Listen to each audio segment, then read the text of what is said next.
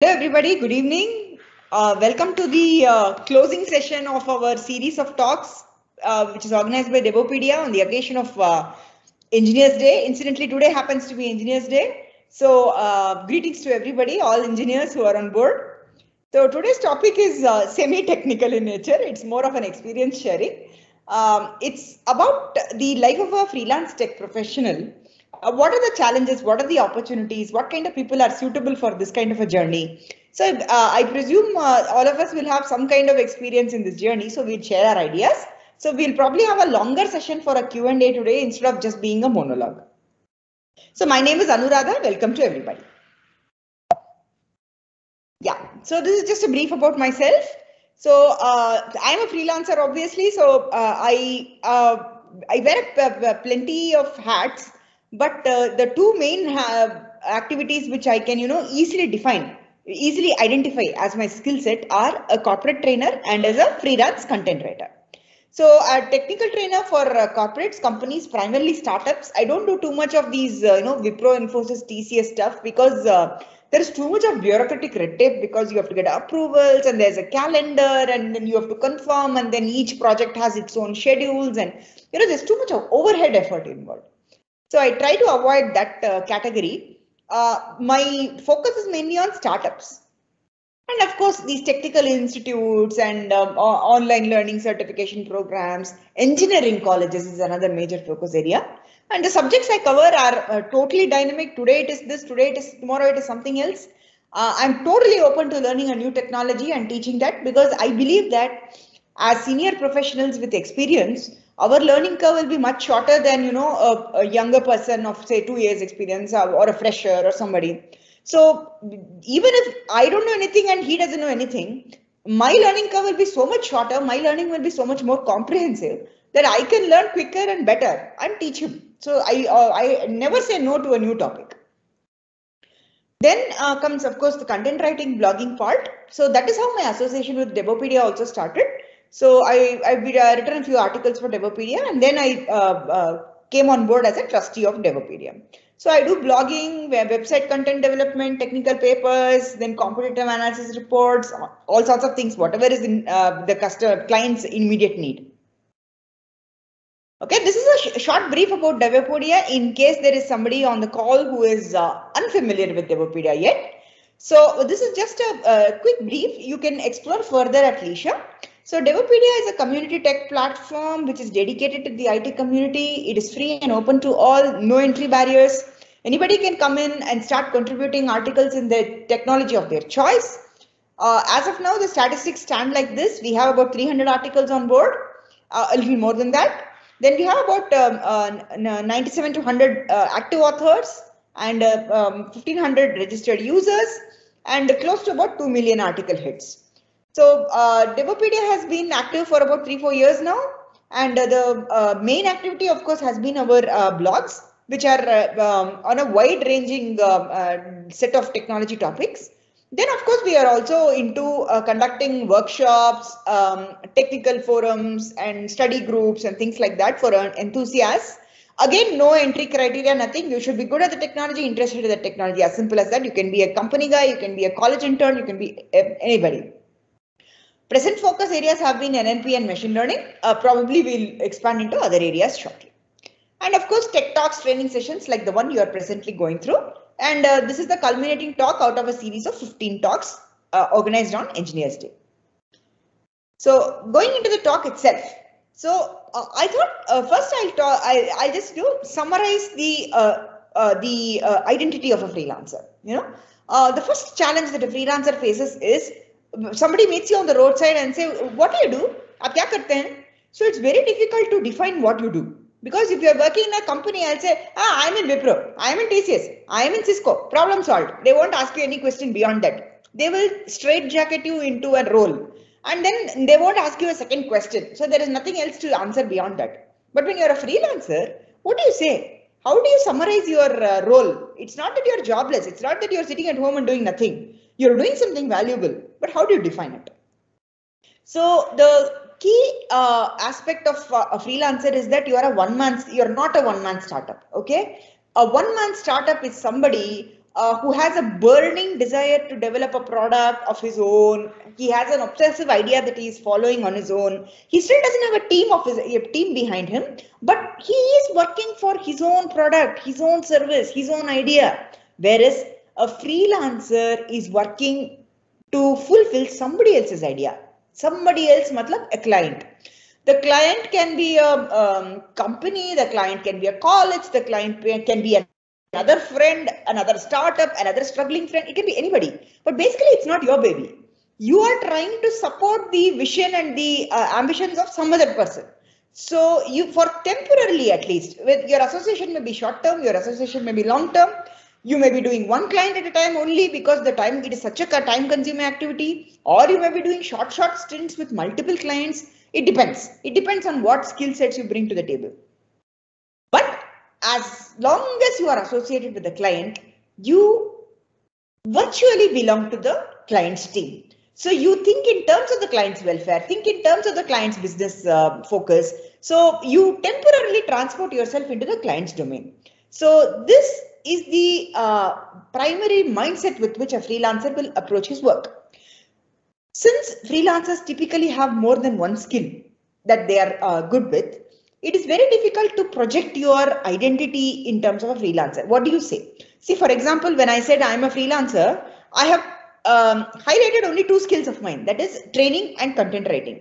But my activities and experiences with my clients are a lot more extensive than this. There are many times when I've helped out a brick and mortar company to come on board for the first time, to come online for the first time, given them a product design idea, how to come on board, how to set up a website, how to create their own app. And then in other conditions, I've had friends of mine who have quit, colleagues of mine from my erstwhile companies.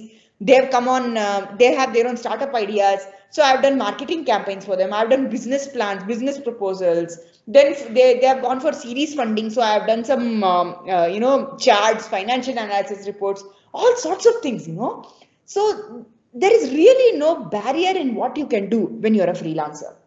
As long as you like what you're doing and you see value add in that. So it's very difficult to define these things when somebody asks you what you do. So what you can do is you can try and pick one top priority or two top priority skill sets and try and make that your primary identity. So when you define yourself, maybe in your social media profiles, in your resumes, preparing a resume for a freelancer is another major challenge. What do you put in that? So if your skill set is very varied, you're a jack of all arts kind of person, then you have a million things to write about. So those kind of people will probably have to have a very dynamic resume, like a blog maybe. You can, or a profile, online profile, which you can keep updating. Or you use LinkedIn very actively, you'd update your activity list there. So it depends on what skill set you have, how you adapt, which medium suits you best.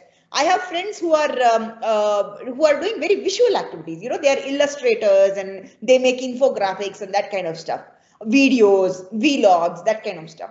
So those kind of people, they prefer their displaying their activities on Instagram. So it really depends on which skill set that you are focusing on, and that you can make your primary medium of communication. So the idea is simple. You first define your focus areas, and then you also try to make an identity out of it to define what kind of a freelancing professional you are. Okay, so the next point is what kind of people are suitable to do a freelancing job? What kind of people should stay away from being a freelancer? It is very clear actually. See, there are some people who are who work well, who work diligently only when monitored closely. This you might have, most of you, I think most of us will have some kind of corporate background, and then only we would have come out to venture on our own. So when you've seen your, during your corporate experience, you would have seen there are, following the bell curve, the average middle number of people, majority actually, the overwhelming majority is very good at following instructions. Somebody gives you orders, somebody tells you do this, do this, do this, do it this way, do it that way, and give it to me by Thursday, give it to me by Friday, I'll do it. I don't have any problem. So a majority of the crowd is in this category. Such people will struggle when they have when they jump over to freelancing, because they are not used to being self-driven.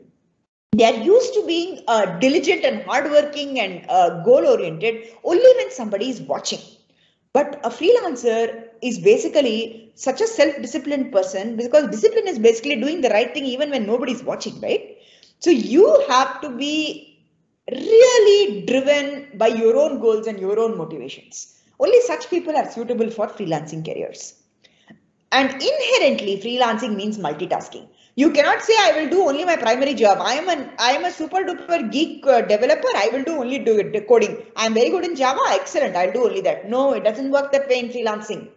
You are very good in Java. Very good. Very nice. So you please highlight your experience in that and you go ahead honing your skill. But you also have to be a good communicator. You also have to be able to understand your customer's design, customer's requirement. You must be able to exchange ideas. You must be able to schedule. You must be able to plan your effort. You must be able to price your skills. What kind of money should you charge? You should be able to put yourself in your customer's shoes. You should have user orientation. There are so many skills that come to the table when you become a freelancer that you are a naturally a multitasking kind of a person. This kind of person is the most suitable for a freelancing job. Okay. And of course, you may also be in a situation where you have to handle multiple clients at a time. So one client is doing something, another client is having a completely diametrical different domain area, focus area. You should be able to switch.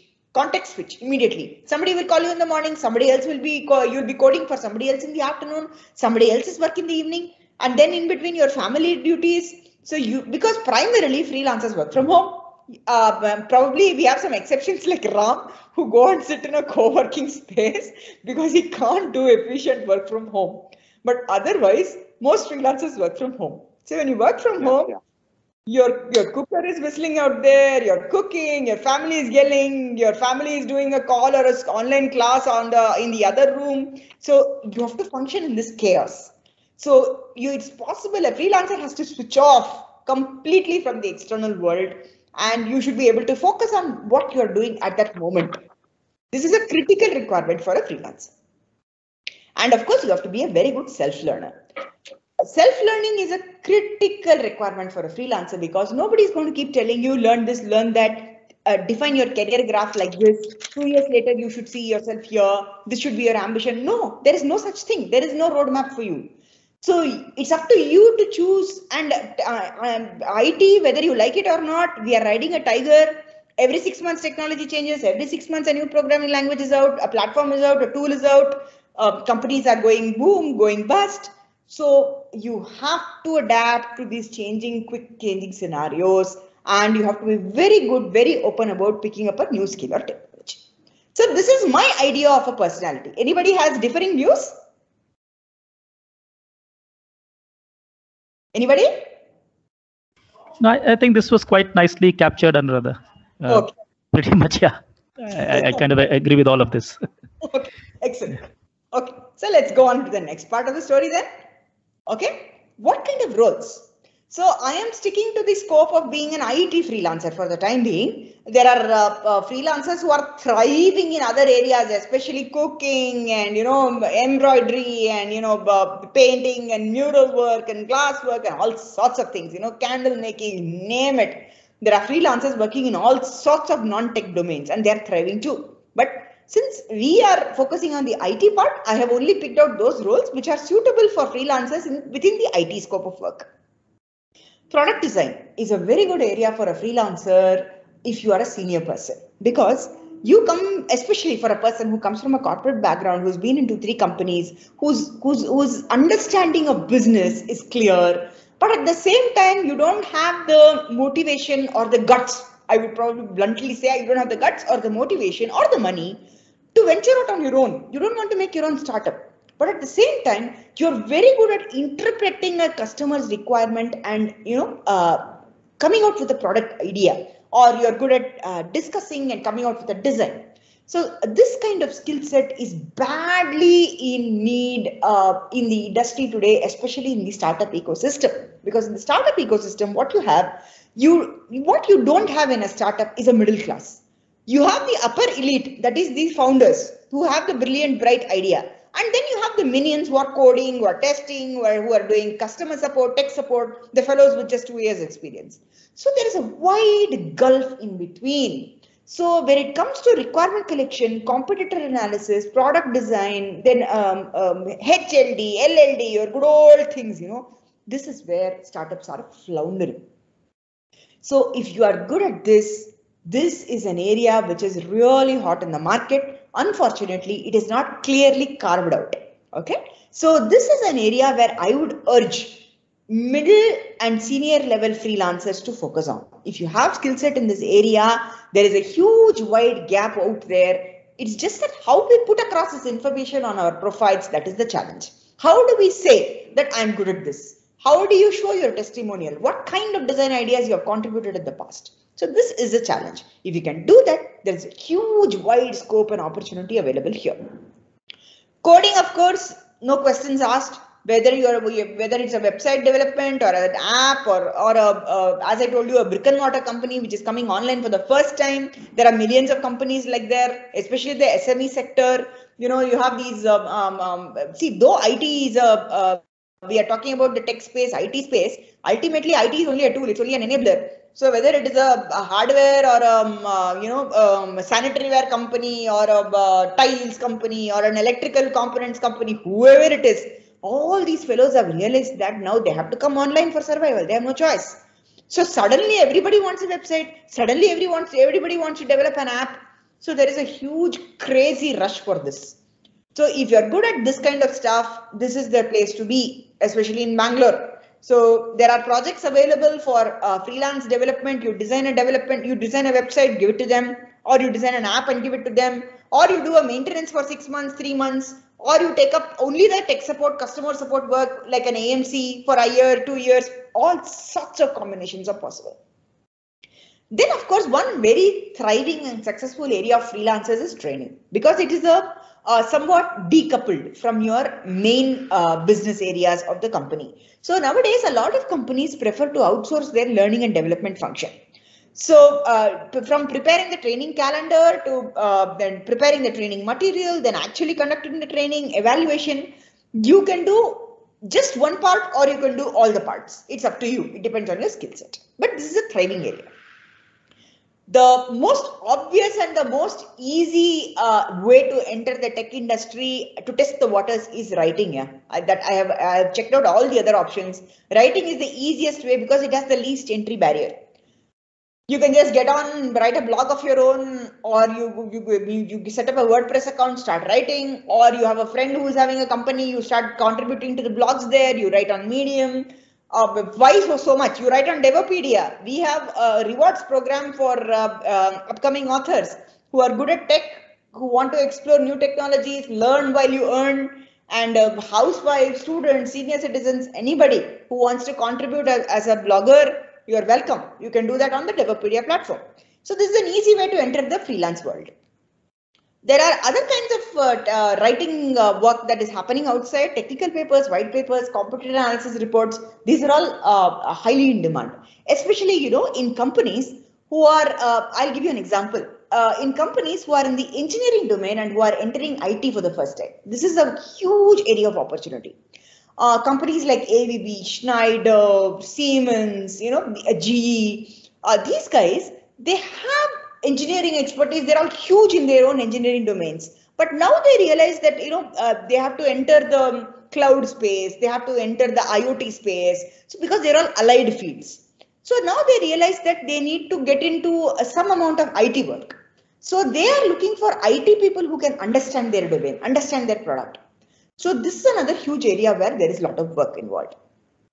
Then within the writing sphere itself, there is the work of reviewing and editing. This is for slightly senior people where you can contribute as a reviewer or an editor for an already existing article. Somebody submits articles, you review, you edit, you conform to the product's scope and vision, and then you publish it. Then, as I told you, an example of the new rage in town is creating vlogs. So the visual medium, exploiting videos, maybe you make a slide share, you do a video on YouTube, or you make an ad campaign, illustrations, infographics, whatever it is. Then, of course, tech support, product support, and maintenance is another area of work that is going to be more talked about in the near future, because now products and companies are mainly into the getting online for the first time phase, because there are a lot of startups who are in the infant stage. Slowly, when startups start maturing, they don't want to have a full-time technical support team because that will swell their manpower. They want technical support on and off, like a 3-month schedule, 6-month schedule, when it peaks, when a product is new and it is yet to mature. That is when your customer support peaks. So at that time they want help for 3 months, 6 months, and then they don't need beyond that. So this kind of activity is just catching up, especially in startups who are this slowly from the infant to the maturing stage. So these are all very apt areas where a freelancer can focus in today's world. Okay, so the rest of the information is basically some quick tips that I have consolidated from my own experience. Of course, I would have left out a lot of points. So we will probably consolidate the opinions of other people as soon as I finish my tips. So today I'm going to finish my talk very early, and we'll leave the floor open, and we'll have a lot more interaction as much as possible. Okay, tip number one. Tip number one is, I think I've already covered this, right? Okay. Yeah, tip number one, blogging, reviewing, infographics, product support, tech support, maintenance, domain expertise. Domain expertise is one point which I've left out. So if you're a domain expert, say you're an insurance expert, you are from LIC, you worked in LIC for 20 years. Now suddenly your Bank Bazaar and your, what is that guy called? What's the insurance guys called? All these fellows come on the ads now on the TV. All these fellows are recruiting like crazy. Yeah? Why so much? Infosys is recruiting so many fintech experts. Why? Because they have this glitch issue with IT website portal. So they are recruiting techies who can understand tax regimes, who can understand the IT rules. So for testing, application testing and all that stuff. So all sorts of domains are recruiting people who know their domain very well, but at the same time who understand tech. So you may be an automobile guy, and then you do a little bit of tech, so you can work in the IT, the self-driven car space, IoT space. So retail, so you can help out with a recommendation engine for Amazon. This kind of stuff is all hot in the freelance space. Okay, so these are all areas where a domain expert can also contribute as a freelancer. Okay, tip number two. Tip number two is all about self-learning and development. As I told you earlier, nobody is going to push you and prod you when you are a freelancer to learn something new. At the same time, you cannot say, this is my skill set as of today, and that's the end of the story. I'm not going to learn anything new. Then you will be obsolete in 6 months. So, for example, I have about 20 years of industry experience, and the last technology that I learned in college was Java. So after that, there are a million programming languages out there, and today, every day it is changing. So, my corporate journey ended quite early. What I did was I did about 2 years of work in TCS, and then I was in Huawei as a system architect in the telecom domain, telecom web IT domain for about 10-12 years. So my total corporate experience stopped when I was at hardly 31-32. And the last 10 years, I'm 43 now, and the last 10 years, I've been doing only freelancing. And when I quit my job, my corporate job, I was thriving as a corporate person. I had a very well paid job. My career graph was very good. And people thought I'm nuts. When I quit my job, including my family, they thought I'm mad. And everybody tried to dissuade me from doing it. But somehow the corporate structure, it stifled me. I couldn't work. I couldn't grow in that setup. I was very successful, but that does not necessarily mean I should like it. So being good at something and liking something are not the same at all. So I decided that, I want to be my own boss. For 1 month, I want to work like crazy. I'll work like crazy. For the next 2 weeks, I have some family commitments. I want to switch off. I want to switch off completely. That kind of liberty I wanted, and I wanted it badly. At the cost of the salary packages that are offered in the IT companies today, they are offering mad kind of salaries in the intermediate experience bracket, because there is a dearth of professionals with good corporate knowledge, with good business knowledge. So people like me or Arvind will get a hot plus job tomorrow if we look out for a job. But I don't think we are suited for that kind of a corporate hierarchy any longer, because we are too independent minded to probably fit and succeed in that kind of setup now. So continuous learning is a challenge if you are a freelancer. So it is also an opportunity, by the way, because if you are in a corporate structure, you are forced to learn whatever is the priority of your company. So whatever is the top focus area, vision of your company, you are forced to stay in that space. So if your company is into porting of some old software into a new thing, you have to learn. There was a huge focus on mainframes in TCS when I was there. It was impossible to leave that space and come out. They were doing porting for decades. So you cannot say, no, I don't want that space, because that's where you've been recruited. So the freedom to learn new technologies is somewhat curtailed by the business focus of your company. Whereas as a freelancer, there is no sky, the sky is the limit. You can learn whatever you want. Today it is this technology, tomorrow it is that technology, whatever takes your fancy. But probably the one constraint that you will meet is cost.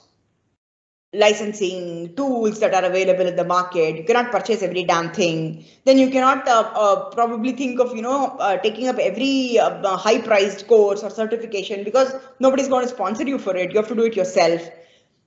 That's not to say information is not available for free. There's plenty of information available for free on the internet. It's just that you have to have a keen eye for detail. You have to look in the right places.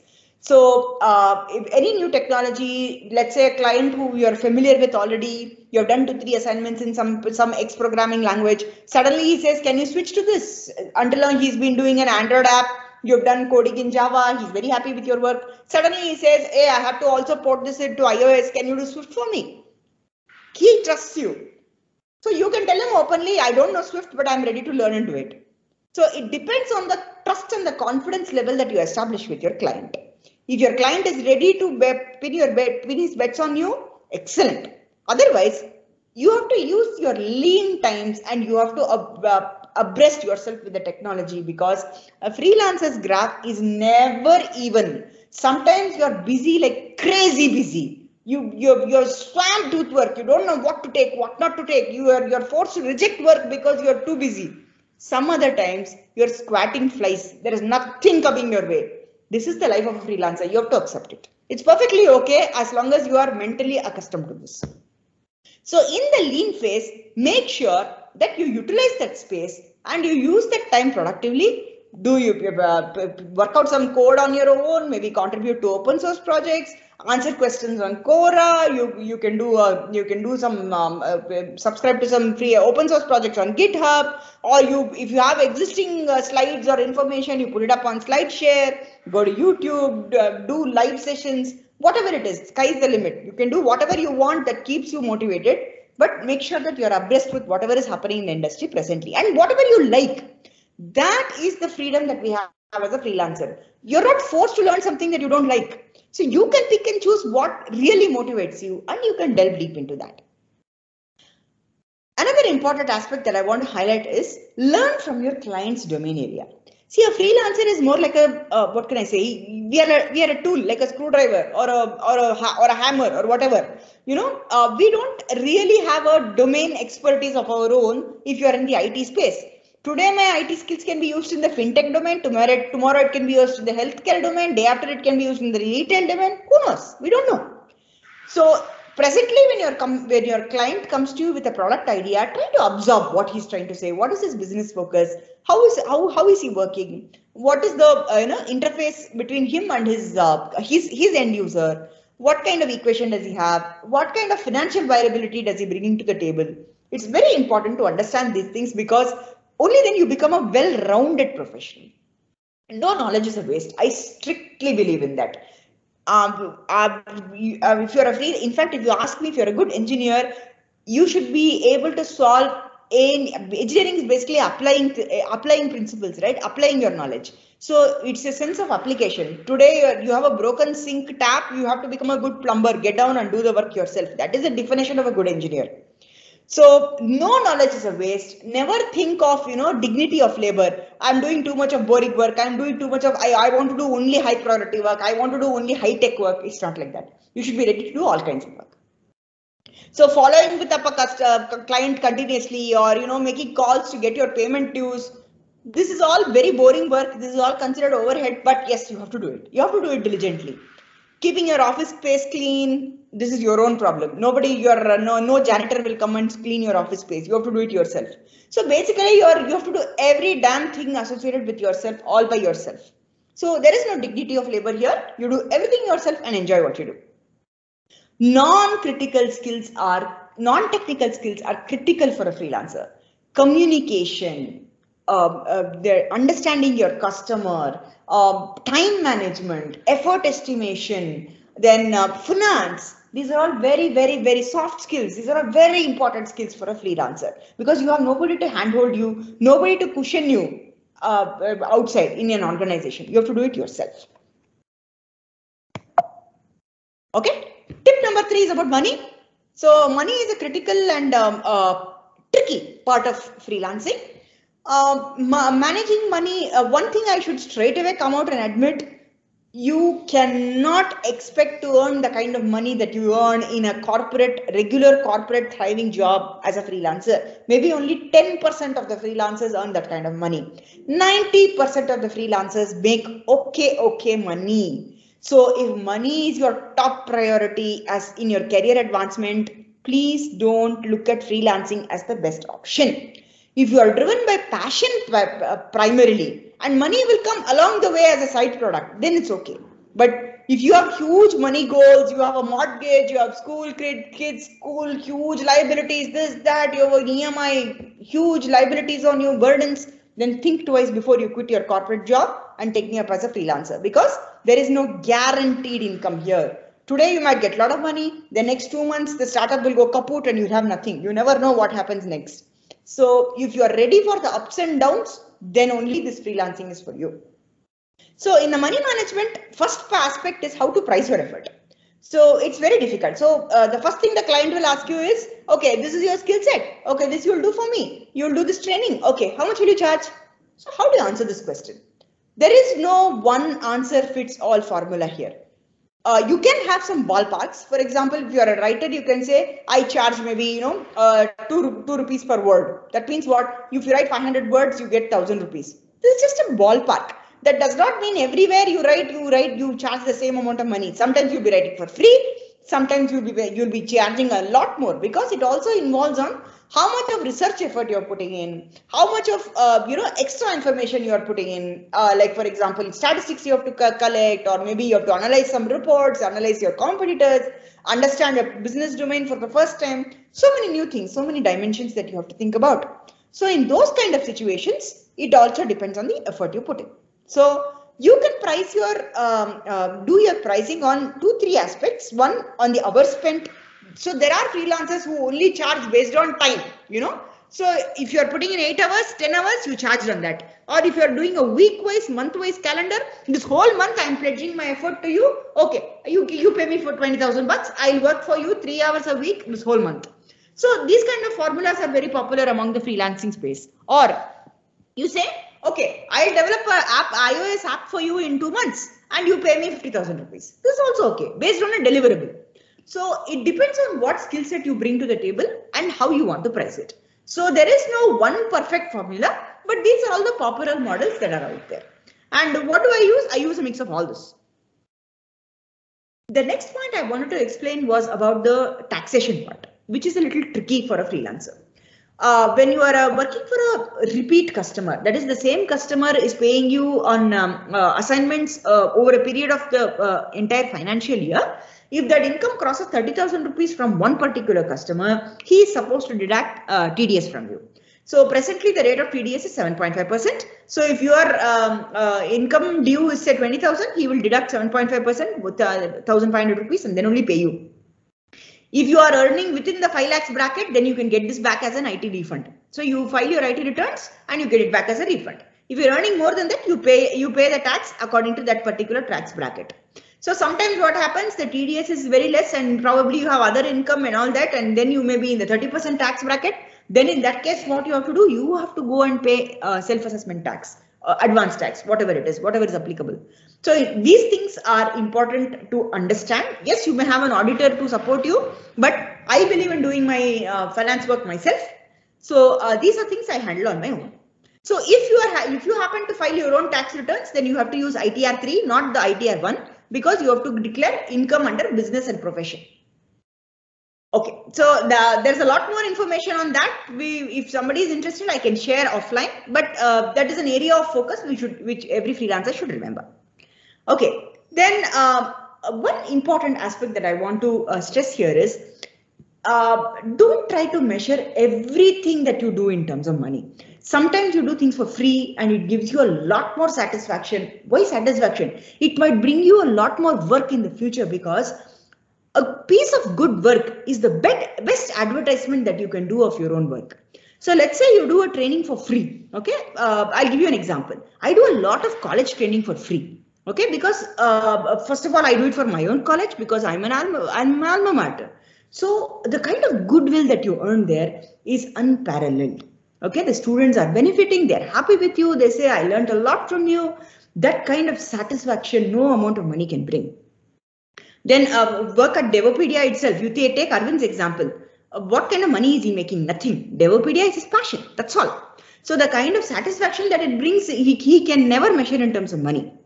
So this is a non-monetary benefit of working as a freelancer. But the monetary part, if you can do a first few, for a client, for example, you're found a new client for the first time, maybe a friend has recommended and he wants to know if you can do a good job, or maybe it's a struggling startup, he can't pay you right away. He says, hey, I'll pay you. Yes, surely, I assure you I'll pay you, but I'll pay you after 3 months. It's okay. You can do it. If you can afford it, please do it. If you yourself have financial constraints, that's a different story. But if you can afford it, please do it. Support them in their struggling years. Finally, when they are doing well, you will automatically gain from their success. One boring part of a freelancer's job is following up on payments, because when you are working as a freelancer, it's very as long as the work part is happening, the communication with the company will be very hard and fast. It will be very quick, very responsive. But when the work is over, the client will suddenly switch off. It happens very often. When the payment part of the deal comes, because for them, the main job is over. Payment is it's ho jayega, baad mein ho jayega kind of attitude they will work with. So it is a low priority activity for them. So in that case, it's not something, it's not a matter of shame to follow up on your payments. Okay, do it diligently, big deal, send a reminder, talk to them. It's not an ego issue here saying, hey, why should I beg? It's not begging. It's okay. You've done your work. You're asking for your due. So it's perfectly okay. So here you have to work dispassionately. So this is an important aspect. You must follow up on your payments diligently. There are a new crop of activities that are happening in the startup space, that is overseas clients. So there are people, whether you may be doing a training program for a company which is situated in the US and they are willing to pay you in dollars. So how do? You set up a PayPal account and you work with you have a NRI account in some bank, you have set up a PayPal account, you do the conversion, you have to pay taxes according to that, all that circus, you have to be ready. But there is a tried and tested route available for this. People are doing it. Then comes invoicing, which is another important aspect. There should be a physical record of the services rendered. So every time you render a service, whether it is a blog or a training schedule or a programming assignment, whatever you have developed an app or you have done tech support, whatever it is you have done, please have a template for the invoicing. Either template should have your name, address for communication, contact details, PAN number, banking details, and the services rendered. What work you have done in measurable terms, the dates of submission, what is the charge payment rates, and by when do you expect the payment to happen. So this information should be along with the signature and date. So this kind of information you should make as a template and keep, and you should be able to send it to your customer as soon as the deliverable is over from your side. Let me go to the next topic, that is work ethics. Now this is a non-measurable kind of activity, but it is for a freelancer to survive on the long term. It is easy to get new work as a freelancer. It is easy to gain work, but it is very, very difficult to sustain your good name, sustain a reputation as a freelancer, because with that comes only with good work ethics. Okay, so the first thing that you do is Never overcommit and under-deliver. Never do that. Be modest in your commitment and do a good job beyond the customer's expectation. That is when they will be pleasantly surprised and come back to you. Just because you are over ambitious and you badly want to get that customer desperately, you promise the moon, you say, I'll do this, I'll do that, I'll do it in 3 days, I'll do this, and finally you don't deliver, you are creating a backmark on your own profile. So please don't do it. Be modest, be as low-key as possible when you start, but deliver more than what you promise. And then after you deliver, your work will speak for itself. And there is also another aspect of modesty when you, declare what you have done, when you publicize your work. It's probably not very sensible if you are very modest. If you've done a good job, you say you've done a good job. If your customer has appreciated you, you go on LinkedIn and say, boss, XYZ customer appreciated me. Or he gave me an incentive because I did it early. Or he gives me a recommendation on LinkedIn, whatever it is. There is no space, there is no need to be modest out here. What you've done, what you've earned, it's okay to say it out loud because that is your only testimonial, right? You don't have a company backing, you don't have anybody else proving your worth. So you have to do it yourself. An important aspect of freelancing is plagiarism. This is something that is really troubling the freelancing industry, especially when you are doing training and blogging and that kind of stuff, even code. There is a lot of theft that is happening out there, It is not theft of just theft of a deliverable, it's theft of an idea also. So please don't do this. It's unhealthy and it is only detrimental in the long run, especially when it comes to blogging and content writing. It is so easy to copy paste from an existing blog. There is it is inevitable that everybody will do their research on the internet. I also do my research on the internet. Whatever is publicly available information, whether it is a PDF or a YouTube video or whatever it is that you go through, you learn from it and you imbibe into it and then you present it in your own way, present your understanding. That's the only value add that you bring to the table. If you're simply copy pasting somebody's work, then if a client is naive for the first time, he will believe your work and he'll take it up. But in the long run, it will hit you bad. So you cannot sustain in the industry on the long run if you resort to this kind of work ethic. Be as original as possible. And if you have taken references from a source, please cite your source clearly in your work. So you can say reference, image courtesy or video courtesy or some blog courtesy or data statistics or some report has been taken from this website. Quote your source. Simple. Okay. Then another aspect is time sharing. If you're working on multiple projects at a time, be very careful with your time sharing. If your customer is expecting a non-disclosure, if you're working for 2 competitors at the same time, these are all tricky aspects to be very careful about, especially competitors working at the same time. If you are working for 2 competitors at the same time, please publicly declare this information to both the companies. Get their consent because tomorrow if they come to know, it will be very bad light. So don't do it. But at the same time, there is no rule preventing you from doing it. But as long as you can openly declare your information to them, there is no problem. Setting and meeting commitments, as I was saying in the beginning, whatever you promise, please deliver. Don't over-promise and under-deliver. Okay? Meeting your commitments is critical. Maintain confidentiality of data. So some customers insist on an NDA, a non-disclosure agreement. It's perfectly okay to sign it, but read it carefully because some people, they have all sorts of crazy clauses in them saying indemnity, if I find this, I'll do this, I'll sue you, I'll do this, I'll not pay you, all sorts of crazy things they write. So never sign an NDA without reading it carefully. Make sure your part of the bargain is clearly represented and then only sign it. Signing nowadays simply means signing on PDF. So you can do an e-sign and end of story. If you ask me, is it really implementable in a court of law? The truth is no, it is not.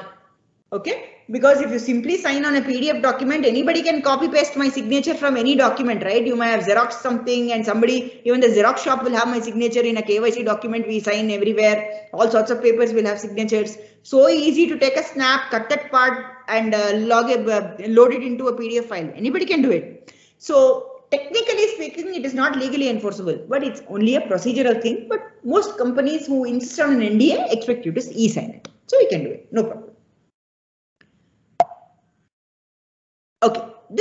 small record that I wanted to show. This is an example that I have. Of course, it depends on the nature of work that you have. This is the master record that I keep for all the blogs that I write. Okay. At the same time, I have a similar master record for the trainings that I conduct, for the website that I support. So for different activities, I have a different master record with a different template. I diligently update this record, even if I don't get paid for an activity, even if it is free honorary work, I come and write it here. It's okay. You must put it in. So what are the, this is my master record for my blogging. I've deleted the actual information. I've just put sample data. So this is which company are you writing for? What is the article title? What is the URL, published URL link? So why this is important is because tomorrow a new client will come and say, Acha, I want some blogs in the IoT space. Have you done any blogging in IoT? Then you don't have to go and sit and search your entire email history on what all kinds of blogs you have written for IoT. In one place, you have all your blog links. You just copy paste and say, boss, this is my profile for this space. And you send them a sample of your testimonial work. So in one place, you have all the data. When did you submit? And you can even highlight all the activities that are presently in progress. So when it is in progress, the date of submission will be empty. So the moment you see something is empty, that means, oh, this work is in progress. I have to finish. When it is published and when you got your payment. So a record is closed only when all the 3 dates are filled in. So submission is over, publishing is over, payment is over. That means that activity is over, closed. Then you can come to the next activity. Like this, you can keep if your information on monthly wise, year wise, whatever it is, how much ever is the load that you take up, it depends on that. Even if it is payment sum 0, please put it in. Keep everything, keep record of everything. Okay, so I've just given an example for writing. Similarly, I have another Excel sheet for training and for other miscellaneous activities. It's a different format. So when a new customer comes, I just come to the sheet, quickly pick up, or suddenly I'm out of work for 1 week and then I come back and like, oh, what is the pending work for me? What is currently in progress? I may have forgotten. Sometimes you completely forget. You come here and you see what are all the activities are in progress and you quickly finish that. So this has really helped me manage my work. So I thought I'll just share this information with you. Of course, this is my template. You have to make your own template which suits you. I'm done with my story. Now I leave the floor open. Let's all share our experiences and see what we have to say.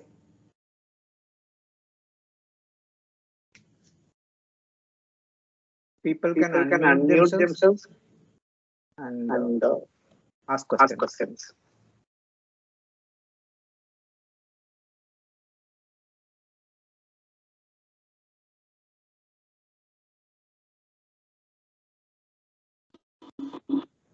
Hi Anuradha, this is Pankaj here. Hi Pankaj. Hey, thanks for sharing the best practices and tips yeah, all it was very interesting and very useful. I wish I could have had such session like 4 years back when I started freelancing. And I agree like fully with you with the part that never overcommit and under deliver. The reverse is always adds to basically reverse will add stars and if you do this overcommit and under deliver, nobody cares whether it was overcommitment or under commitment. People will say you have not delivered, so you are not like it will be a negative remark for you. That's it's a dislike.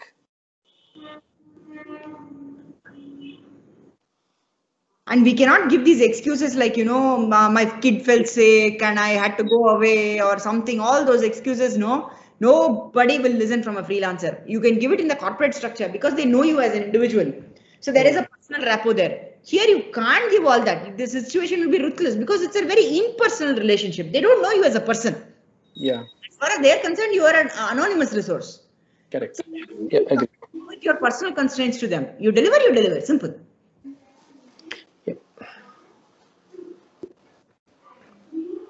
As you say, like I will contact you in person for the ITR and file for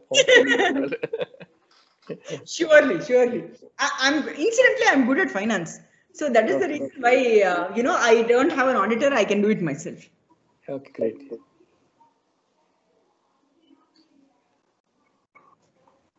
This is Arvind here. What is your opinion on online sites? There are some sites where you can put out your skills and bid for work. Yes. There are these popular ones from the US. No, this what is it called? Fiverr, and what is it called? Angels List, and some 2-3 are there from the US. Okay. Upwork as well. Quite Yeah, popular. all those fellows are there. Personally, I have never tried any of those things. There are 2 reasons for that. One, it so happens I have never had to look for work from an external source.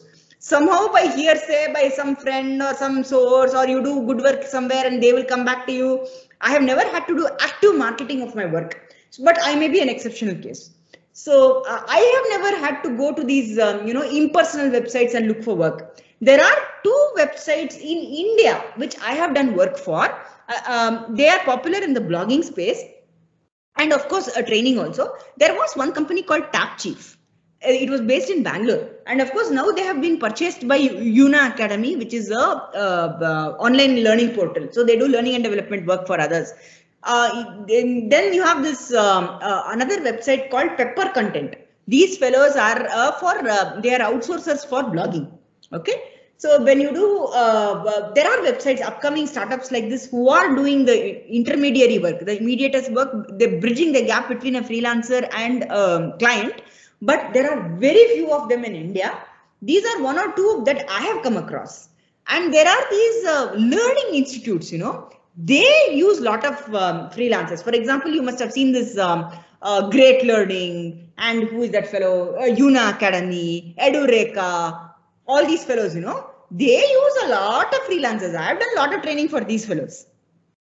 So these people, they don't have permanent trainers and all that. They simply pick and choose based on the skill set, whichever is hot in the market today. They will go scout on LinkedIn, or they will contact somebody, some companies, some info, and or some known person, and they come and they check with you. Or if you have a good LinkedIn profile of information that trainings that you've already conducted, they scout actively on LinkedIn. So from what I see, pushing your work on LinkedIn and expecting them to get in touch with you, this is what has worked for me. I have not actively gone and advertised my skill set anywhere and said I am looking for work, but I may be an exceptional case. So my knowledge in that area is little less. There may be other people who have registered their profiles in these websites, but I have done very less of this. I haven't needed to, thankfully.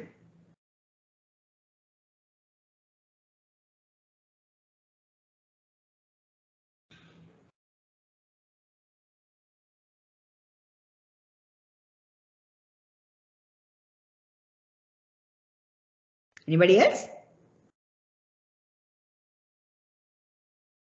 I think this was a very nice talk, Anuradha, and you really summarized quite beautifully and quite concisely all the points that one should, I guess, be aware of, right? Thank you. Yeah. Thanks. Thank you. So if you hit upon some query a little later and you want to catch up with me offline, you're welcome to do so. You can get in touch with me on this email ID.